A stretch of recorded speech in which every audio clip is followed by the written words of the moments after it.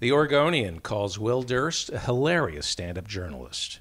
He is one of my comedy heroes. I saw him playing Berkeley back in the 80s at a club called Pizzuto's. Pizzuto's? Pizzuto's with Rob Becker. You're just making stuff up now. You and Rob Becker. Pizzuto's. Defending the caveman, Rob Becker. Yeah. Yeah, man worth almost $100 million. Seriously? Yeah. From Togo's? Togo's, and he sold Defending the Caveman to a theater alliance in Iceland. So all those, wherever you see Defending the Caveman being done in community theater, a little one-man show, or in Vegas, or that's owned by the ICE, he sold the whole thing. Let me tell you about our friend Rob Becker, who we started with Yeah. back in San Francisco at the Holy City Middle Zoo. 80s, yeah, early 80s. He was sitting at home one night, and David Letterman called him and said, I just saw you on Evening at the Improv. Come do my show. I think that's the only time Letterman ever called anybody and said, come do my show. Here's something about Rob Becker, and I invited him to do my show, but he didn't know what he wanted to talk about. I think he's kind of, if he's got $100 million, he's doing the right thing. Not doing your show? Not doing my show. Yeah. I don't think He might be the second richest comic after Seinfeld. Yeah. Let me just get depressed for a second. I was wondering what that look on your face was. $100 million. It was like you had just swallowed some sort of really hot, tasty pepper that was dipped in 1994-95, Defending the Caveman comes to New York City. Yeah. I was playing Caroline's, and Rob says to me, can you come to the opening? I said, I can't. He says, well, can you come to the after party? Sure. I knew that he was making a fortune before he came to the Helen Hayes Theater here in New York City. So I wasn't really rooting for the guy. I'm young, competitive. I want him to fail because we started together. I don't really mean that. Yeah, you do. A little. Yeah. It's not funny if I'm a sweet guy trying to root for my friend. And Where? I don't remember. Restaurant near the Helen Hayes. Yes. And So it wasn't in a lobby of the Helen Hayes? No, it was a fancy party. And it was like something out of All About Eve. And I'm standing there, and they're waiting for the Bulldog edition of the newspapers to come out to read the reviews. This is 1995, 94, when people waited for the newspapers to come off the truck to read the reviews. And Clive Barnes from the New York Post, headline review, "This caveman is stupid." Wow. And I'm standing next to Rob Becker. Wow. And my knees buckle. And I realize, you know what? As much as I enjoy people's pain and but misery. now I'm getting it. No. And then the reviews were really bad. Correct me if I'm wrong, but somebody said the reviews were bad, and the wife of one of the critics went to the show, and the husband wrote a scathing review, and the wife said, "No, I liked it," and so she wrote a review in response to her husband. Wow. Yeah. And that got printed. And then John Gray got involved. Men Are From Mars, Women Are From Venus guy. Yeah. And I think that's how it took off. I heard that story. I don't know if it's apocryphal or if it's true.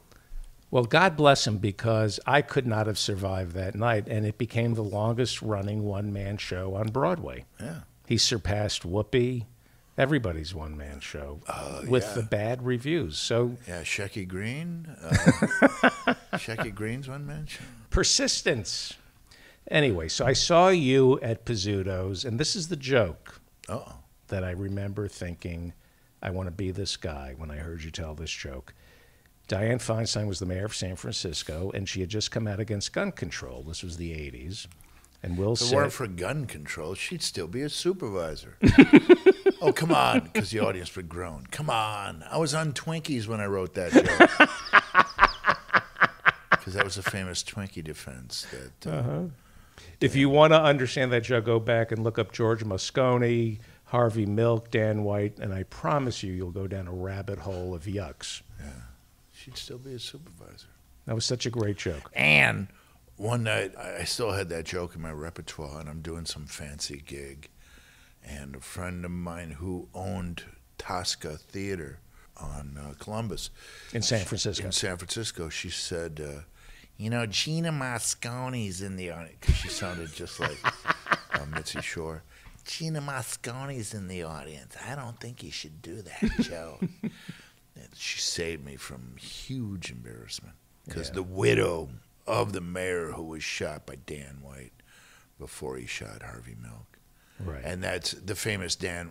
Never mind. We've over-explained. Well, Dan White was the supervisor, and we got to quote Rudy Reber's joke. Oh, which is? Oh, Larry Brown loved this joke. Dan White was the supervisor who shot and killed all these politicians. And then got off on the Twinkie defense. He got off on the Twinkie defense. They rioted in the Castro. Yeah, as well they should have. Yeah. He had, low blood sugar that day, and that's why... I have no idea how he got off on that. So he was a homophobe. He killed Harvey Milk, who was the most... Yeah, he was just a blue-collar guy. This was, 78, and homophobia was still something that blue-collar guys, clung to. I mean, it was the whole locker room. Right. Make fun of people who are less than. And Dan White resigned his seat in response, and then he asked for it back. And they said no. Moscone said, no, I'm not going to give you your seat back. And he blamed Moscone and then Harvey Milk, and that's why he killed him. Right. And I'm setting up Rudy Reber's joke. Yeah, what is it? It's a funny joke. Oh, it's horrible. You got to know that Dan White, Twinkie defense guy, was a homophobe. Yeah. And he ended up killing himself. After getting out of prison. Right. And he killed himself by turning the car engine on in the garage. And he died from carbon monoxide poisoning. And Rudy Reber said, how ironic that Dan White should die sucking on a pipe. Because he was a homophobe. And I remember Larry Brown and I thought that was the funniest joke in the world. I consider Will Durst. Wouldn't Hose be funnier? Maybe I'm not doing the joke justice. The same way the killer of Harvey Milk was not done justice. There you go. There you go. You snatched victory from the jaws of defeat. Yeah, no matter how tight the dental opening. I consider Will Durst the premier political satirist in the country for two reasons. Randy Credico is going to prison, and Barry Crimmins is dead.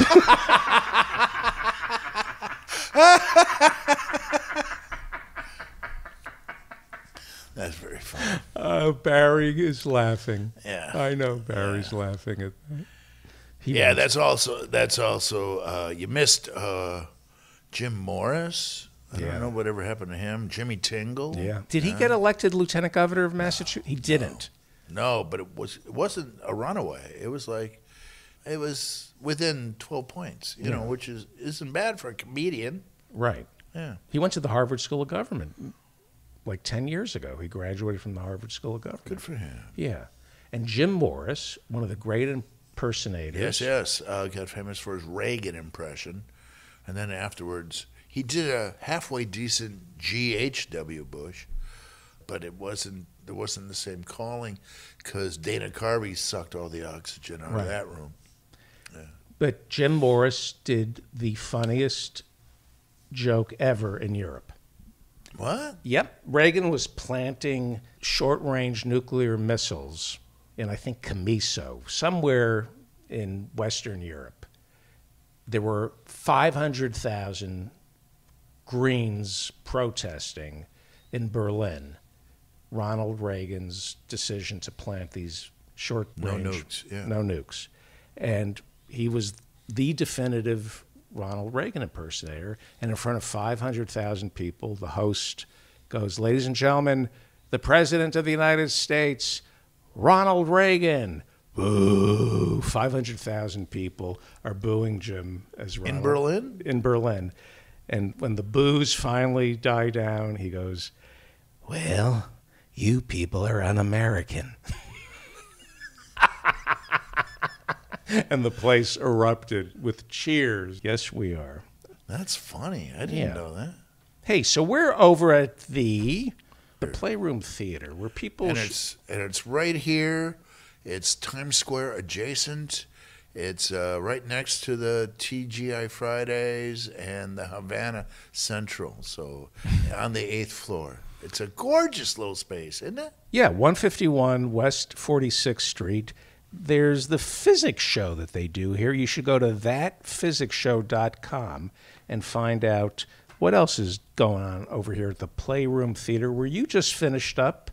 I finished up a 2-week run. What is the name of your new one-man show? You have so many. Durst Case Scenario Midterm Madness. That was the final version of it, the final iteration, because the midterms are over. Can you stand a compliment? Because I just watched it. I just saw it. Yeah. You stayed for the whole 80 minutes. Not a piece of fat on the bone. But I whittled it down. I mean, so I great, spent so well written, so well 16 performed. months whittling it so down. many arrows in your quiver. Amazing. A lot of jokes. You really got to see it twice to get all the jokes. Yes, and informative, and inspirational. Are Americans taking Trump too seriously? Because I watched you tonight. I have never seen you so angry. You said in the show that you used to skewer both sides. Skewer both sides. You called Trump an asshole. You literally called him an asshole. But he is. Yeah. And the audience gets into it. Yeah. Are you lock him up? See how quick that happened? How genuinely mad are you of Trump? Because I am not mad at Trump. I'm mad at the people who enable him, like the Democrats. No, he's trying to ruin America. He has no respect for tradition or anything. No, I'm pissed at him. Yeah. You don't blame Kelly and Mattis and all the people who... All the enablers? Yeah. Yeah. But he's the main one. He doesn't listen to him. He does whatever he wants. McConnell, George Herbert Walker Bush, George W. Bush, Cheney, Clinton, all the gray eminences of our culture, Washington, D.C. not saying, wait, this has to stop. Yeah, I don't get it. I mean, if I'm this pissed, what about Obama? What about, his legacy being torn? I mean, this guy is shredding American tradition. And I mean, we didn't realize, what halcyon days George W. Bush and Dick Cheney were, the Cheney administration. We don't realize, and this guy. And what are they doing? What are they doing? What is Obama doing? He made a deal with Netflix, for Christ's sake. That's his response. Yeah. So I'm pissed at everybody. I'm pissed at everybody. Well, to Obama's I don't credit, care anymore. Obama campaigned. He went out on the stump and campaigned against him in the midterms. They should be setting his toes on fire, is what they should be doing. But it's the responsibility. They should be calling in favors from Mark Burnett, from anybody who's got dirt on this guy, and they should be releasing it on a daily basis. They should do whatever you can. You fight, lie, cheat, steal, just like he does. Well, so far, is he as bad as W? Yeah. W was pretty bad. It's coarsening. Yeah. W had a tradition, But that tradition was used to get us... this coarsening of America, allowing people to yell at kids and people of a different color or different sexual, they just feel free, and they're just, the assholization of America. Well, the aesthetic is bad, but the facts on the ground. I'm not defending Trump, but W, by now, the World Trade Center had come down within 2 years of his presidency. No, the first year. I'm just saying, we were on the first year. I know. Yeah. We were on our way into Iraq, and... he personally, George W., was personally in deep shit September of 2001 because the whole Kenny Boy, that was the Enron thing was happening, and his approval rating was way down, just like Trump's was. Yeah. And then 9/11 happened, and then you had a rally behind the president, and that lasted for 4 years. that lasted until Katrina, and by that time, everybody kind of was done with him, and he was done with Cheney. So that was interesting. Yeah, he tried to be his own man for his last couple of years. You say you're the canary in the coal mine. I do. You're the premier political satirist. No, I'm not the premier. You are. I'm the guy who writes his own material, though. Yeah. I am that guy. Yes. I was going to insult you and go, that's obvious. No, I'm not saying that those guys, I mean, that's a tough gig in itself, seeing that material the third or fourth time and doing it in front of a national audience. Mm-hmm. That's a certain skill, too. Also relying on the writers and working with them and stuff. Well, they give the job of political satirist on television specifically to performers who are not political satirists. That tends to be the case with television. The networks will never give the job of political satirist to someone who really cares about politics. And I think Bill Maher grew into a political satirist, but I think originally he was just trying to find a way in to get on the Tonight Show by any means necessary. And he was interested in politics, but that wasn't his calling card until Politically Incorrect. And the same applies to Dennis Miller and Jon Stewart. Colbert's an amazing guy. He's a true political satirist, with or without writers. Same applies to Bill Maher. Bill Maher grew into a political satirist with gravitas. But for the most part, they're not going to put a real political satirist on television. Huh. You need to take somebody young and groom them so they will toe the party line. I was young at one time. Well, yeah, but you weren't going to toe the party line. But I hit both sides. I don't think there's much of a difference between Trump and Bush. And I think Bush is more dangerous than Trump. And what you said during your show is all Trump did was lift the rock up and show us what's underneath the Republican Party.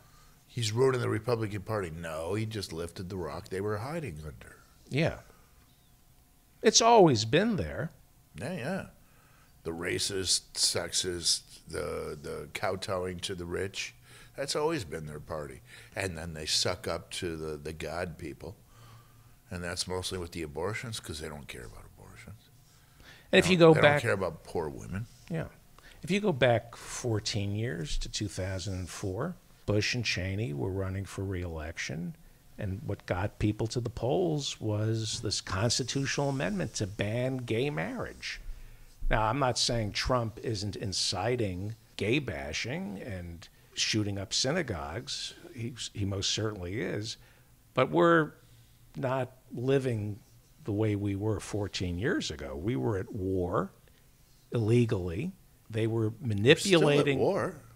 Still get troops in Iraq. Yeah, but if you don't pay attention to it, we're not. Yeah, you're right. It is kind of a back burner thing. Terror code and the way the color code. They would scare us before an election. Do you remember that? What was it? Yeah, they would do that too. Yeah. I mean, think about that. Like Trump did. They always do that. These midterms were pretty tame. Except for the immigrant thing, which apparently is one. You'll take immigrant invasion over terrorist invasion? Anytime. I'll take the caravan over Bush and Cheney warning of imminent terror. Our threat level was burgundy. I mean, that was pretty horrible what they did. Huh? I mean, a lot worse than a caravan.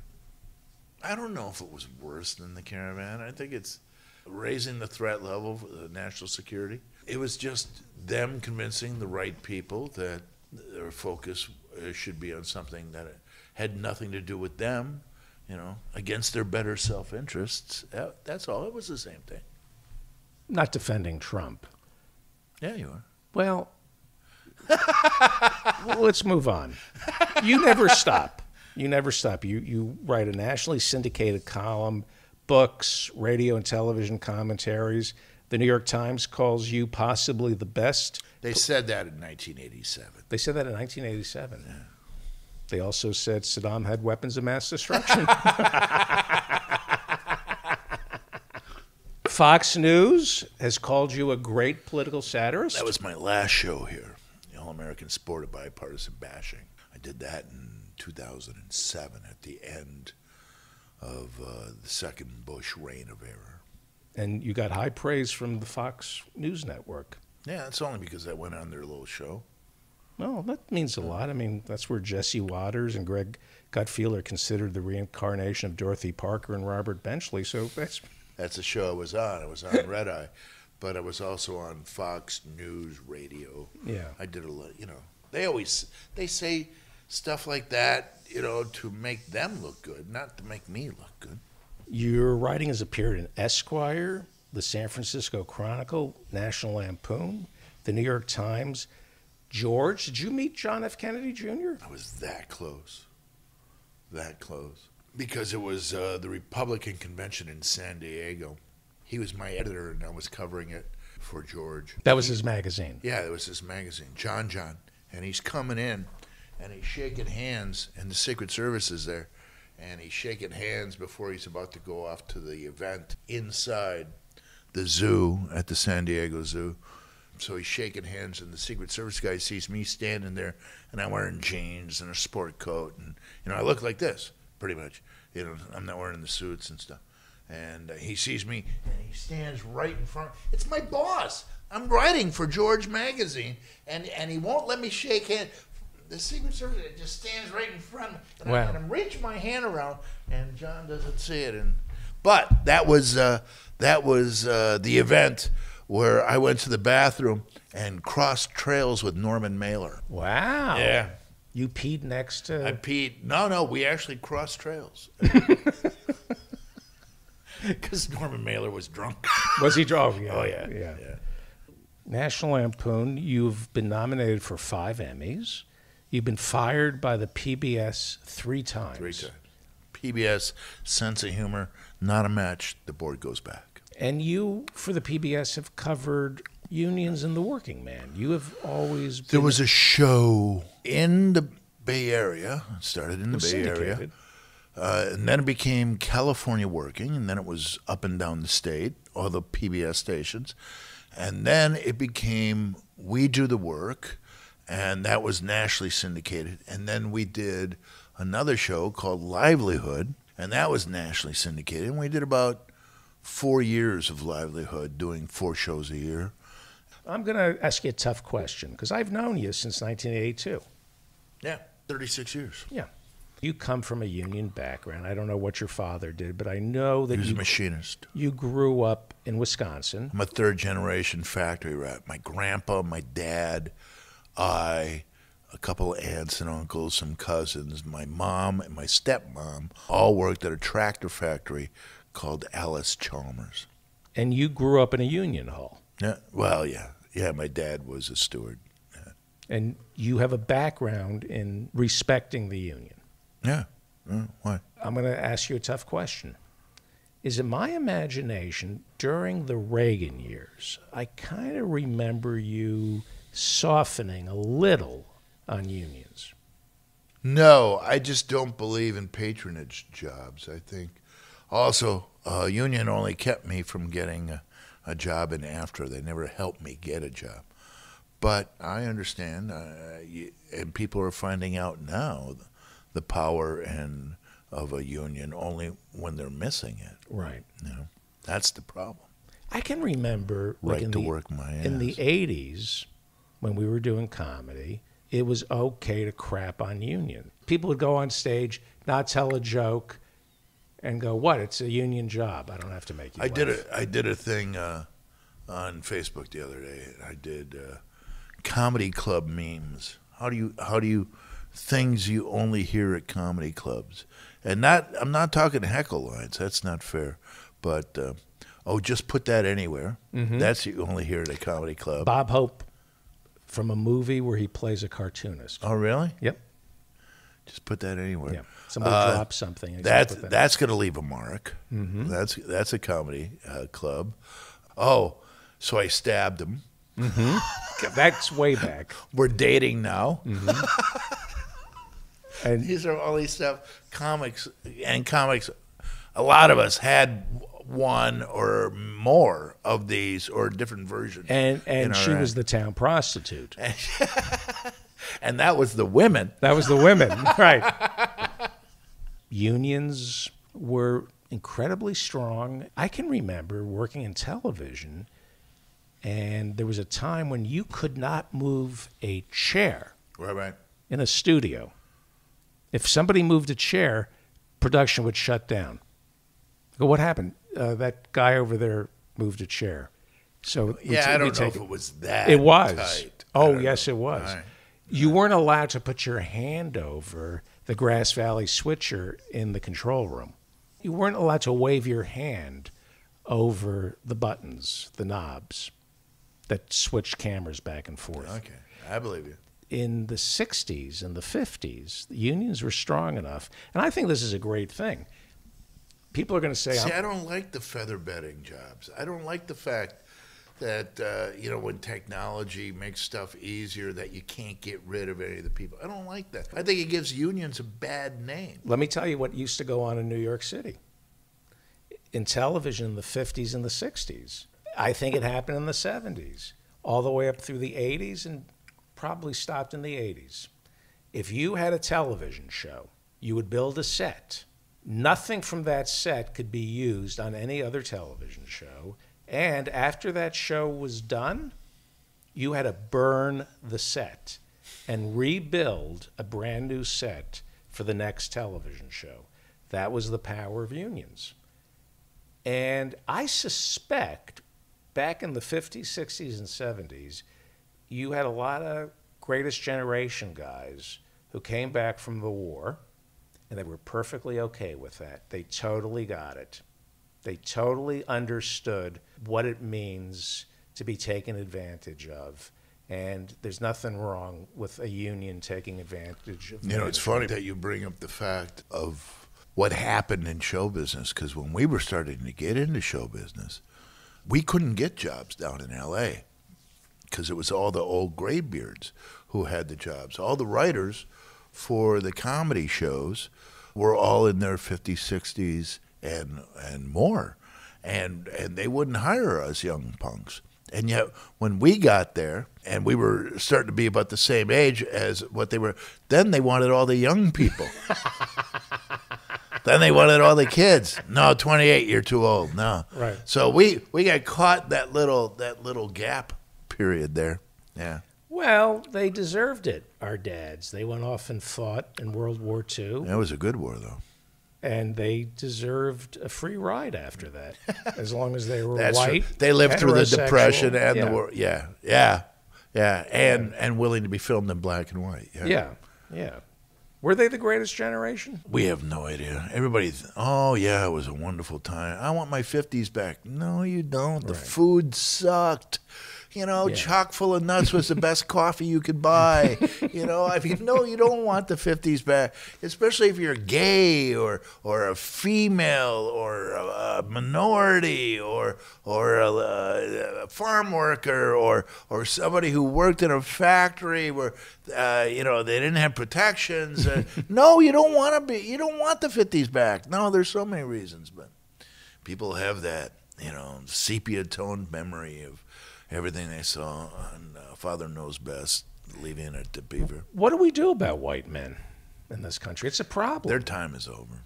You say that, but I don't care. I'm not a white nationalist by any stretch of the imagination. You're a Jew. I know. But they hate you. Yeah. You can't be. That's the only thing I have in common with them. So hating Jews, joining white nationalists. We got something in common. That's a great joke. But not to address the plight of white men in this country is a mistake, because they are suffering. They are addicted to opiates. Their suicide rates are up. Their poverty levels are up. Trump has tapped into something that our side is ignoring, and it's not helping us. I mean, imagine being a white male in his 40s, his 30s. How would you feel? What, seeing all of your entitlements being chewed around the edges by by the rats of minorities and women and gays. Tough. Yeah, see, that's the problem. Tough. You mean that? Tough. Deal with it. And Move they on. are, and they Move are on. dealing with it. Yeah, by voting for Trump? Yeah. That's not new.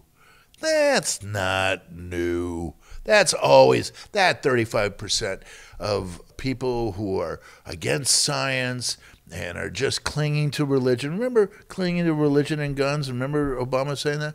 That's, Pennsylvania. you know, in 1956, after Senator Joe McCarthy had been censored by the Senate, after he had fallen into total disgrace and been discredited by papers and politicians and abandoned by all of his allies, he still had a 35% approval rating. That's never going to go away. And he still does. Ann Coulter's still defending him. White men are a problem in this country. No. White men have always been a problem in this country. Okay, that's I agree with you. I agree, and that's It's not the future. they're not the future. No. Yeah, so now they're getting guns and Christianity, tattoos, and shaving their head, voting for Trump, holding tiki torches, and say you won't replace us. Can you understand? I know Obama could. Don't you think Saint Obama would know to address this issue of the disenfranchised white male? So you think Democrats are ignoring the present, focus too much on Texas and California turning blue? Because the whole world follows California. California is the petri dish of social change. And right now, California doesn't have a single Republican in office. Not one. Oh, yes, they do. Couple. McCarthy, Kevin McCarthy. majority leader. Yeah. But Minority in leader. statewide, yeah, minority. That's ironic. Yeah.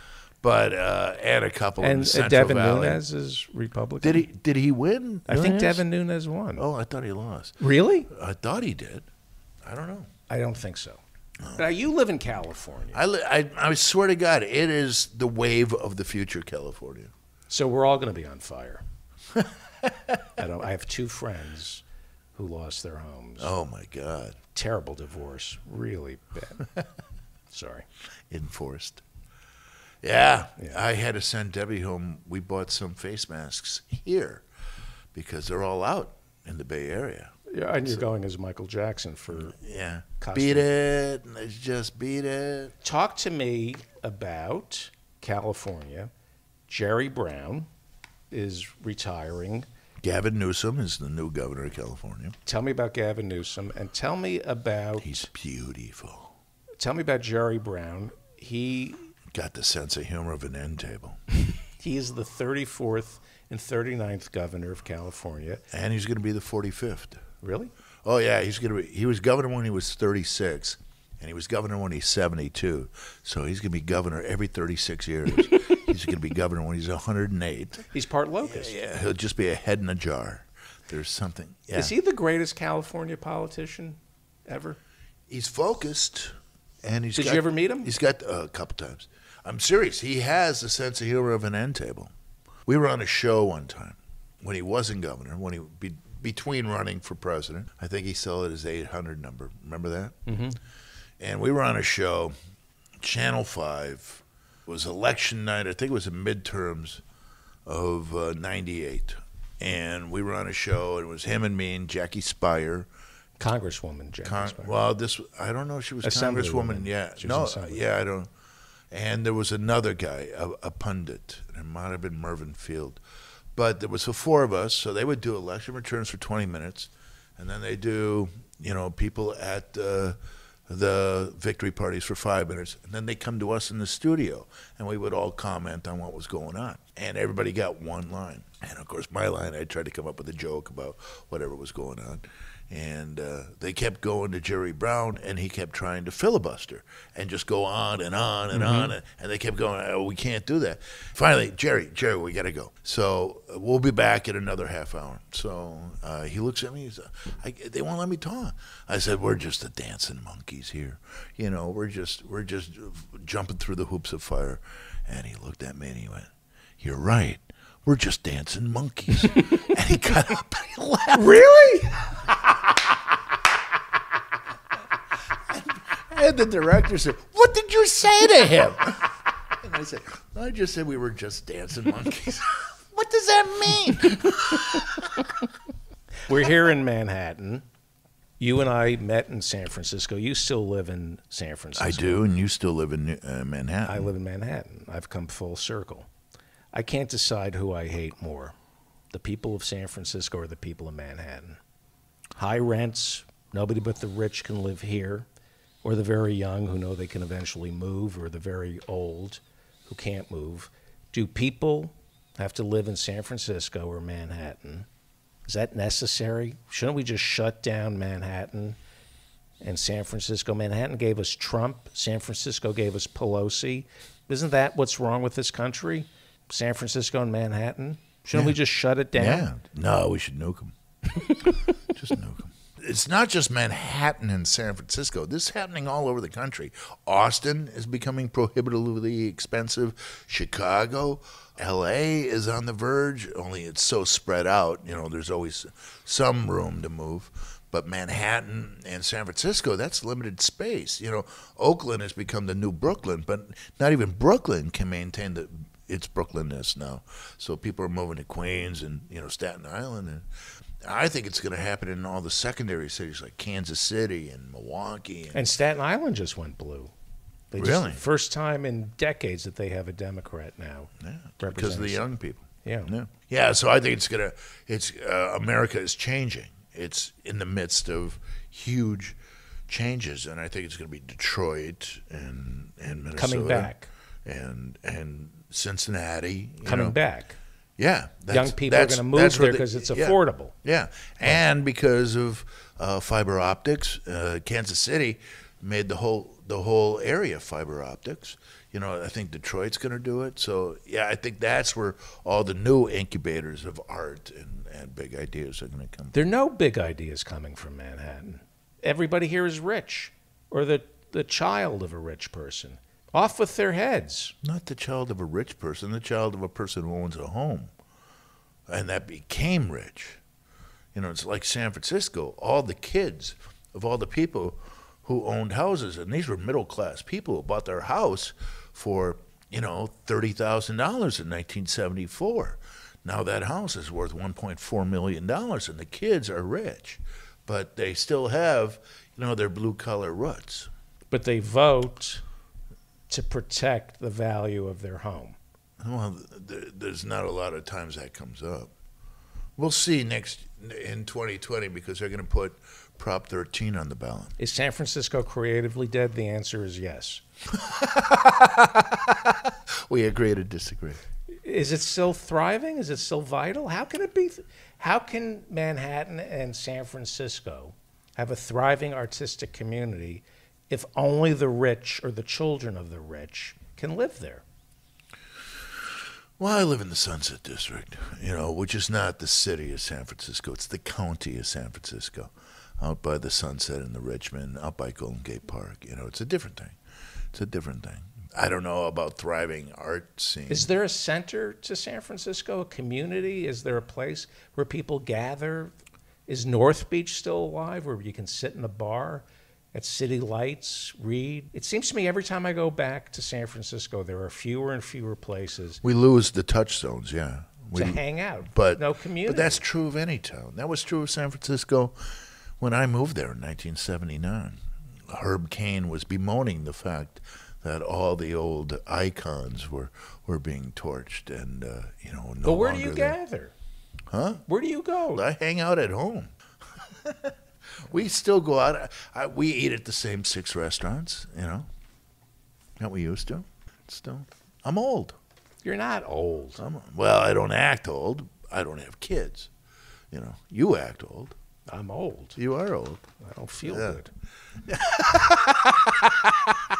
I'm at that age now when I'm having fewer wet dreams and more solid ones. Will Durst. That's me. WillDurst.com. WillDurst.com. And tell us what you're doing for New Year's.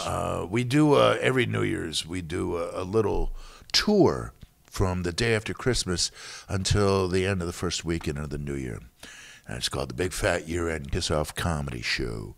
This will be the 26th annual, and it's me and Deb and Mike and Mari Magaloni and Johnny Steele and Arthur Gauss, and we do skits and sketches and stand-up all based on the year's people and events. So go to WillDurst.com to find out more. God bless you. Let me just hit the record button and we'll start.